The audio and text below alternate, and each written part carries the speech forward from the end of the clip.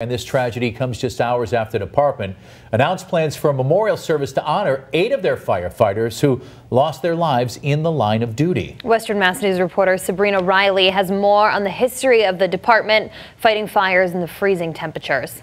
Our city, once again, has suffered an unimaginable, devastating loss with the death this morning of Fire Lieutenant Jason Menard.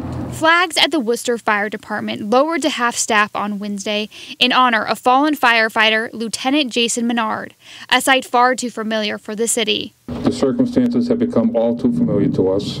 A cold night in one of our 3-decade neighborhoods, a fire, and the death of one of our Worcester's bravest. This tragedy is the 9th fatality the department has seen in the last 20 years. It was just yesterday afternoon that we were announcing memorial tributes coming this December in honor of the Worcester 6, firefighter John Davies and firefighter Chris Roy.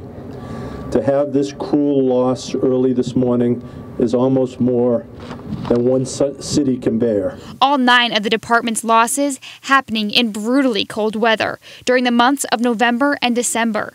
Fire Union President Michael Papagini tells Western Mass News they are dedicated to keeping their city safe no matter the weather conditions. We'd like to ensure this community that, as we always have, we will continue to answer the calls for help, and the great firefighters of the city will continue to serve without relenting. A promise that's proven true no matter the tragedy. Jason's and his crew's heroic actions speak volumes of the type of dedication and selflessness that have become synonymous with the Worcester Fire Department. In Worcester, Sabrina Riley, Western Mass News.